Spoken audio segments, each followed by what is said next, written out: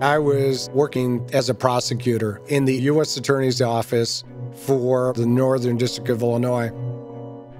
I prosecuted probably the largest Colombian drug dealer at the time, who also managed to put a contract on my life. My name is Ruben Castillo. Currently, I am the Chief Judge of the Northern District of Illinois.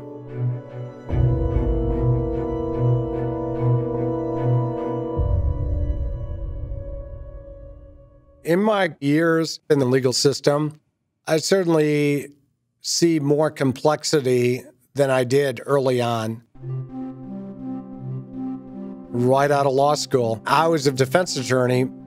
I defended somebody accused of murder, and it was an educational experience. He was sentenced in about all of 60 seconds to a 60-year to life sentence.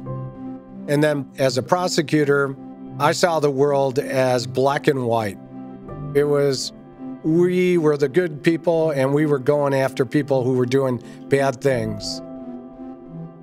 But we cannot win by just trying to imprison every individual. We as a society are paying a huge price for that. As a judge, the hardest thing we have to do is sentence. For me, every time I sentence an individual, I try and have a human-to-human encounter with that person. And that is the most gut-wrenching thing that we do.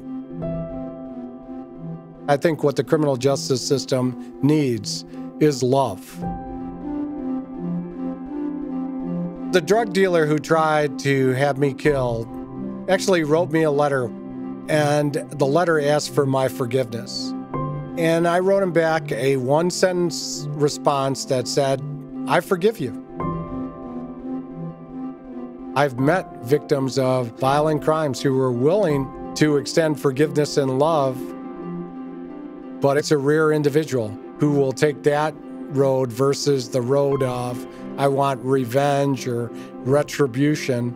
Those are easier emotions to tap into. Love is a hard emotion to bring into the criminal justice system.